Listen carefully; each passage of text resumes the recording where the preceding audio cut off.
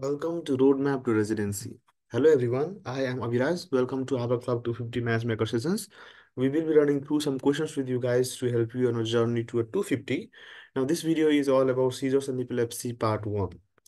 So in seizure and epilepsy part, they don't generally ask you about the anatomy and pathogenesis. What they do test you on is the pharmacology part of the seizures and epilepsy. But to understand the pharmacology part, you need to have a clear understanding about the different types of seizures and how it originates or what are the different symptoms of the seizures. And we will discuss the specific pharmacology part in the second part, seizures and epilepsy video. So here we have a question with us. Which of the following agents is the best long-term treatment for this patient? An 11-year-old boy is brought to the emergency department by ambulance after he briefly lost consciousness. The patient's mother found him on the kitchen floor, shaking and jerking. She believes that he was out of her sight for only a few minutes. When asked about any other abnormal behaviors, she says that her son often stares into the space and does not respond to questions during these episodes. The patient has no known medical conditions or history of recent illnesses. He is afebrile with normal vital signs. The patient seems sleepy but is oriented to time, place, and has no abnormalities on physical examination. Several hours later, he is alert and says that he wants to go home. Which of the following agents is the best long-term treatment in this patient? Now, we can see that the patient is having have a features of just a brief loss of consciousness, okay, in the past, and just a blank stare, which seems that the patient was already having absent seizures, okay, which the mother did not notice, and now the patient is having the generalized tonic-clonic seizures. So, and the question is not asking about the acute treatment, but rather is asking us about the long-term treatment in this patient. So we have the options like carbamazepine, ethosuximide, gabapentin, phenytoin, or valproic acid. So let's summarize the different types of seizure and the medication that we generally use in these types. So we have the generalized seizure or the focal onset seizure. In generalized seizure, we have first the tonic-clonic seizure, in which there is loss of consciousness and post-ictal state, and there is diffuse contraction, which is called as the tonic phase, and there is jerking, which is called as the clonic phase. Then there is the myoclonic phase or the myoclonic seizures, in which there is no loss of consciousness and no post-ictal stage. So myoclonic means only a specific group of muscles or only the muscles of one half or the whole body, only muscles is involved, okay. Now there is only brief jerking movements. In atonic type of seizures, there is sudden loss of the muscle tone, okay. When there is sudden loss of muscle tone, you just fall on the floor. Now, in tonic-clonic, myoclonic, and atonic seizures, the medication is broad-spectrum levetiracetam or valproic acid.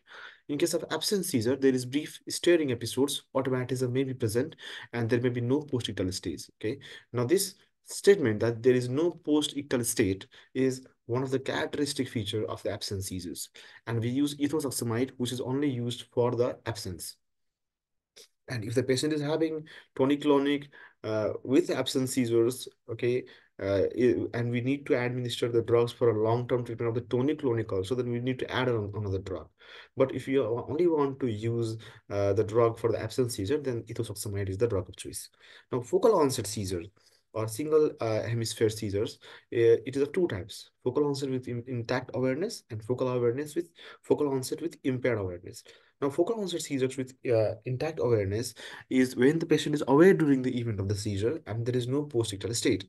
Okay, and impaired awareness is when the person is appears awake, but his consciousness is actually altered. Okay, and there is post-ictal state which is present in case of focal onset seizures with impaired awareness. Now, we have to administer narrow spectrum drugs like phenytoin, carbamazepine, or gabapentin in these sort of cases. So these patients with high frequency staring spells, with frequent staring spells and an unprovoked tonic-clonic seizure most likely has undiagnosed juvenile absence epilepsy. Absence seizures are characterized by momentary lapses in consciousness and associated with a classic 3 Hz spike wave pattern on electroencephalogram. Younger children with absence seizures typically do not develop other seizure types. However, late onset of absence epilepsy associated with an increased incidence of generalized onset tonic-clonic or myoclonic seizures.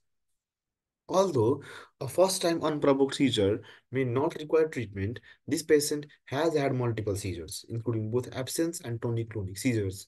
Ethosuximide is the preferred first-line agent for the treatment of isolated absence seizures. However, it does not suppress the tonic-clonic seizures. Treatment with a broad spectrum antiepileptic such as valproic acid is required in these patients because it is effective for both absence and tonic-clonic seizures. So likewise, I told you, if the patient is having, if we only have to treat the absence seizures, then we need to give the patient ethosuxamide. But since the patient is also having generalized tonic-clonic seizures, now we have to start the patient on valproic acid. And valproic acid, since it is a long acting, okay, long spectrum, then it works on both the absence as well as tonic-clonic seizures. Now, some briefing about the focal and generalized seizures part of the first aid. Now, seizures are characterized by the synchronized high-frequency neuronal firing, and there are a variety of forms: focal seizures and generalized seizures. So we have already discussed this, but again, we don't want to leave the first aid.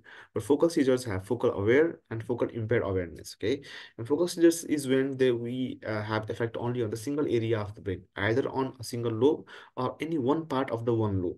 It is most commonly originated in the medial temporal lobe.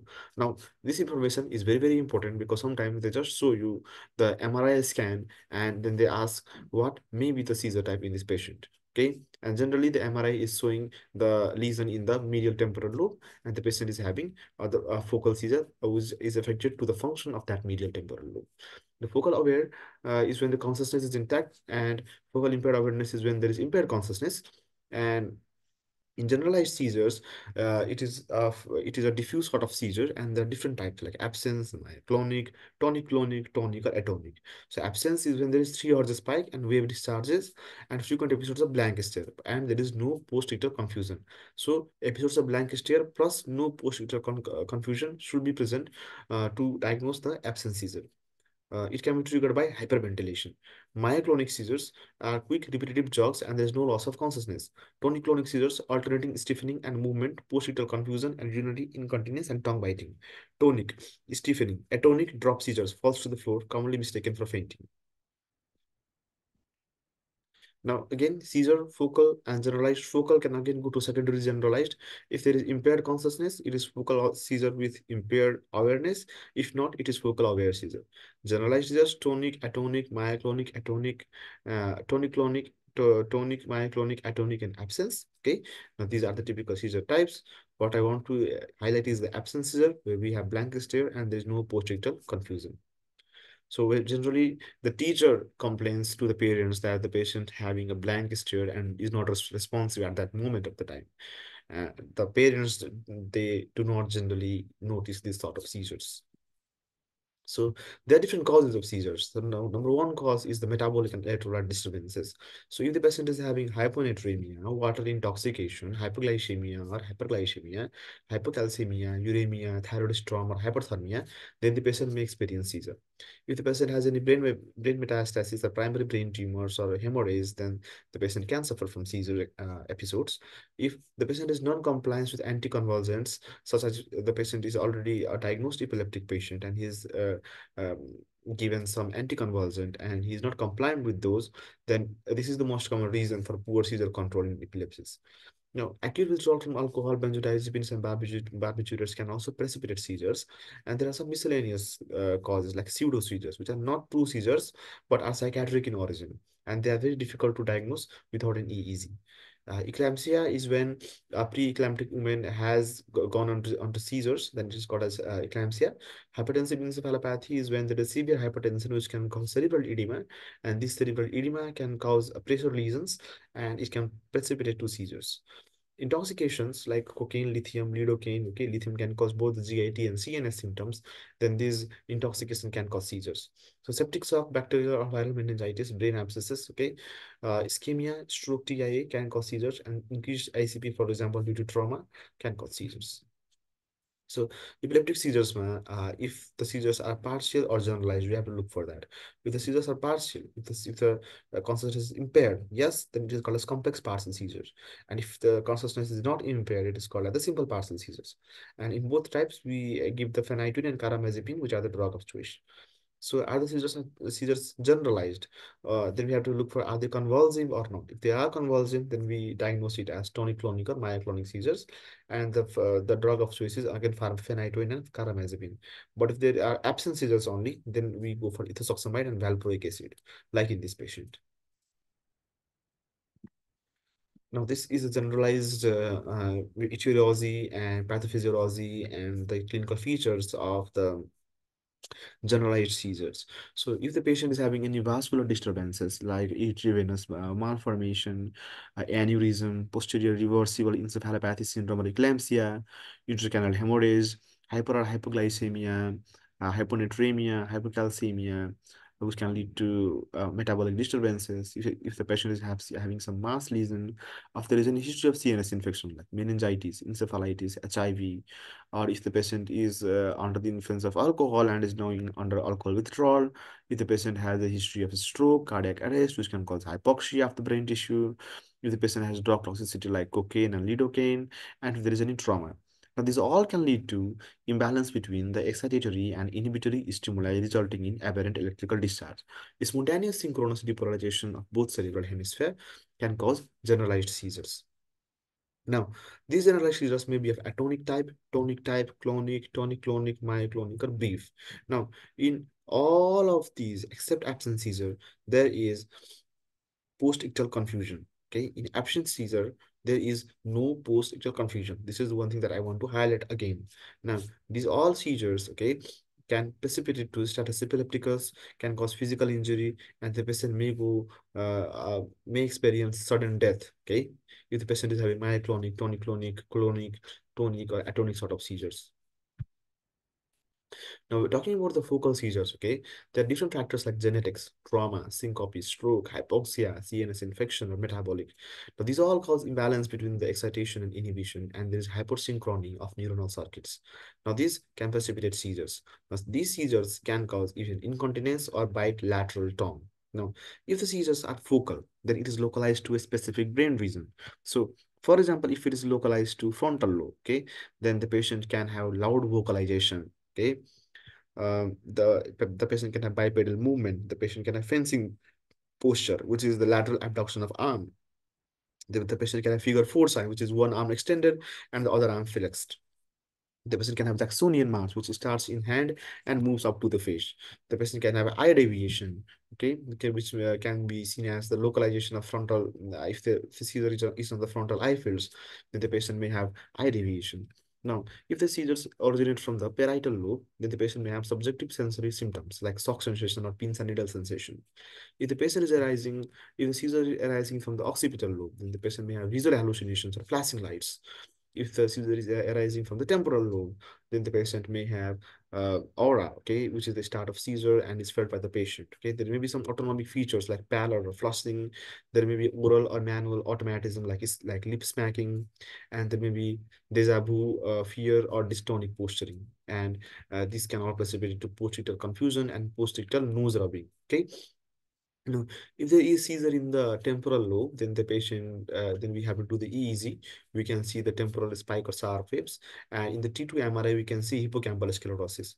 The T2 MRI showing hippocampal sclerosis is the one thing that is most commonly tested in the USMLE step 1 examination. So this figure on and all, this flowchart on and all is very, very important. Okay, just have at least these things in mind, and then you can actually localize where the seizure is coming from. Now, talking about status epilepticus again. Now, status epilepticus is a medical emergency which consists of prolonged seizures, usually more than 5 minutes, or two or more seizures that occur without a return to baseline consciousness within 30 minutes or continuous clinical and electrographic seizure activity. Common causes include anticonvulsant withdrawal or non-compliance, anoxic brain injury. The diagnosis The treatment and diagnostic workup should be initiated simultaneously. So we treat the patient on, and also we send the samples. We look for CBC, electrolytes, calcium, glucose, ABGs, a liver function test. So everything that you can think of. And then we need to do continuous EEG monitoring. Uh, and if there is intracranial pathology, then we need to obtain a stat head CT. So an LP should be, lumbar puncture should be procured in the setting of fever or meningeal signs, but only after the CT scan has been obtained to assess the safety of the lumbar puncture. So treating the status epilepticus is very, very difficult. So as any emergency condition, we first check for the airway, breathing, and circulation, and then we administer the patient lorazepam. If there is no improvement, we add the patient with fosphenitrine or valproate. Again, if there is no improvement, we might have to sedate the patient. So we call the anesthesiologist and we sedate the patient by using propofol. And again, if we do not control, then we have to go for medication induced coma. For that, we can use pentobarbital. Thank you for watching. Keep studying hard.